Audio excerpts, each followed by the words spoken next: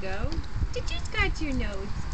I think that's what happened 6 o'clock this morning. I fed her at, what, 4:30 or something? Were you beating yourself up? And she was crying. And I think that's what happened. She must have scratched herself and rolled herself up. That's a little scratch.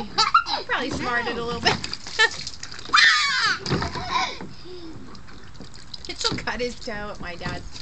I don't know, one of these nights we were up there visiting, and he, on the way home, said, I have a meatball on my toe, because it was like all dry and bloody on his toe. He goes, I have a meatball on my toe. Oh my God.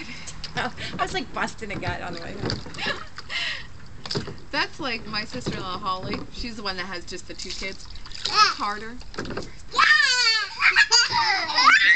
And realized what it was that he had.